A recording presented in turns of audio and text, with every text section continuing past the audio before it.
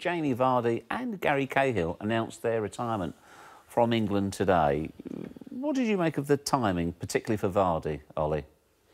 Well, I suppose in some ways it's obvious after a World Cup where he didn't, where Harry Kane won the Golden Boot and he's very much playing second fiddle. He's whatever he is, early 30s. He's got a young family. I suppose that's the kind of thing we're seeing a bit more often now with the amount of time that players are spending travelling, the increase in the fixtures. I understand it. I think my regret about it is that we're not overly blessed with attacking talent. We're slightly thin on the ground up front. What happens if there's an injury to Harry Kane?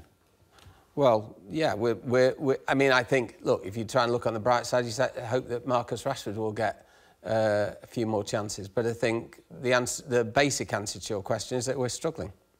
Neil, if you were Gareth Southgate, would you be round Jamie Vardy's house, making him cups of tea, getting his slippers? I wouldn't make him a cup of tea. I may take him out for a pint. Yeah, I was going to say. Doing everything to try and change his mind. Absolutely, yeah. I think he's 31. And he came into football late.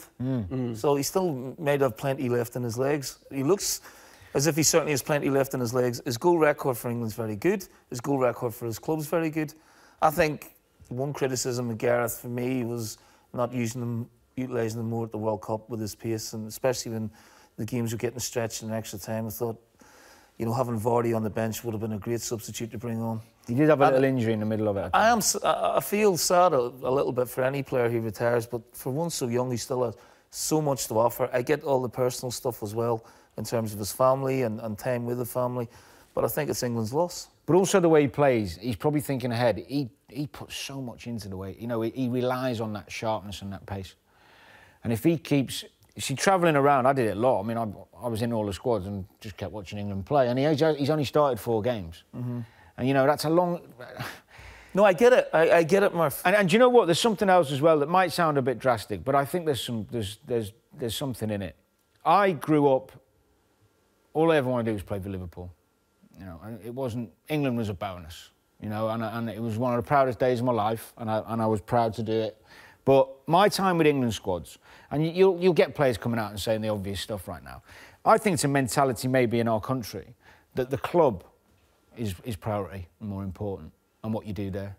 Which shifted that way. And playing for England isn't...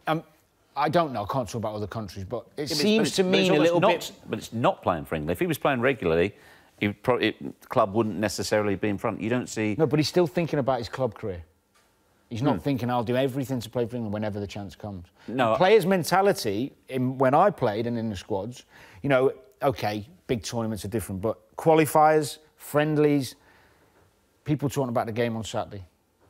Or, they're thinking ahead. Do you think maybe that, I don't want to romanticise it too much, but that shifted back a little bit at the World Cup? Yes. Yeah, absolutely. There was a feeling of England being a tighter-knit group. But didn't Gareth, there was a couple of players, wasn't there? I mean, I think I was talking to Jermaine Jenas about it, and he was saying that a few players, depending who they are, of course, got rewarded for their... I mean, Livermore stayed in a squad, didn't he, when he come back off a holiday? Yeah. He was on standby, got called up, left his holiday, came. I don't think Drinkwater did. He didn't get put in another squad. Right. I think Southgate is very aware of that. And I think he's trying to shift. And I think one of the reasons England supporters are so on board, again, with Gareth and the squad is because of that, what you say. Him trying to make it special again. So, very quickly, do you understand for exactly the same reasons why Gary Cahill has made the same announcement? Well, it's different. I think Gary's case is different, yeah. He's nearly 60-something caps. I thought you said nearly 60 then. 60, yeah. 61, oh, that's 61 caps. 61 caps. He's not in the Chelsea first team. He's got... How old is he now? I think he's 32, isn't he? He's still young. But he's got every right to want to focus, knuckle down and be at Chelsea and be available and, just get himself playing again. And he wouldn't be picked anyway if he's not playing, would he?